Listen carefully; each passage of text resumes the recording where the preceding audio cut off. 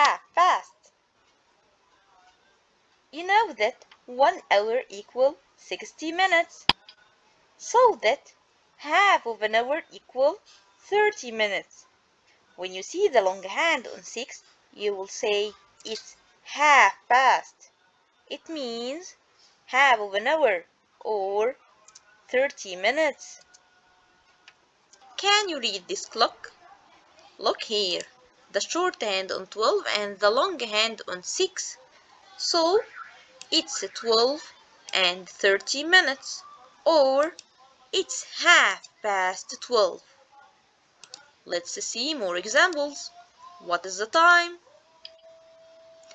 Here, it's half past 1, or it's 1:30. What is the time? It's half past 2, or 2:30. What is the time?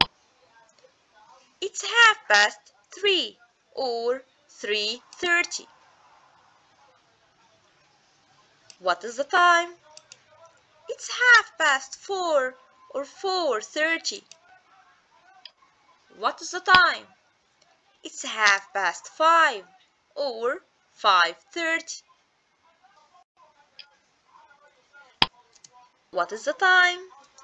It's half past 6, or 6:30.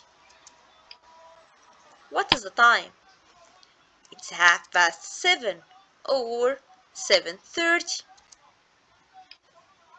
What is the time?